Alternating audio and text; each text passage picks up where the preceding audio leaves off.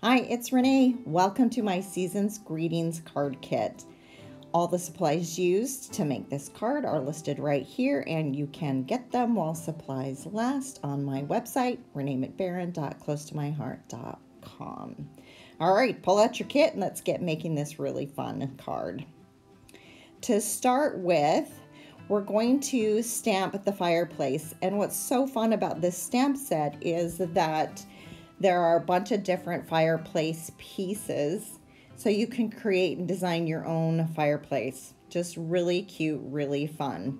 Now, the thin cuts that are included in this stamp set is the fireplace itself, and as well as the garland that I cut out in the pine cardstock. So I'm doing the mantle in black just to tie in the other black pieces that are used in this set. When I do the hearth and it's like the background of the fireplace, I'm doing it all in linen, and then just the hearth itself, I stamped again in charcoal just to get that extra color. To do the fire, I inked it up first in Sundance, and then I just rolled the outer edges in the candy apple red. So we get that more fire, movement look with that.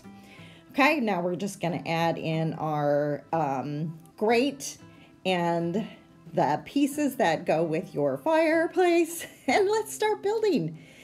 All right, so this Home for Christmas, we're gonna use the plaid on this one. So adhere it to your card base, and then you're going to want to take the piece that we're gonna have the green up, and it's just gonna go in the middle of the card. And then the zip strip, I love this black gingham zip strip so much.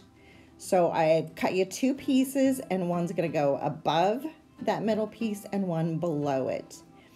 And then some shimmer trim, just kind of dog ear the sparkly part towards you. That helps you get that plastic off, and then just trim off the excess.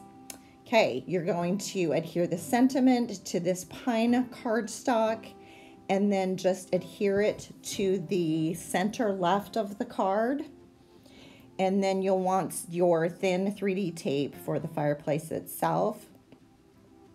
And it's just gonna go on top of that French vanilla piece.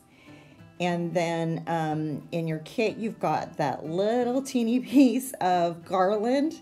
So it's so tiny, it's a little bit tricky, but I went ahead and used my tape runner, but if you have like a little quickie glue or something like that, that'll work great on there too. And then you're just gonna line it up, the bows with the top of the mantle. And then once you get that on your card is done. How cute and how fun. What a fun stamp set. Let me know if you have any questions. Thanks for watching.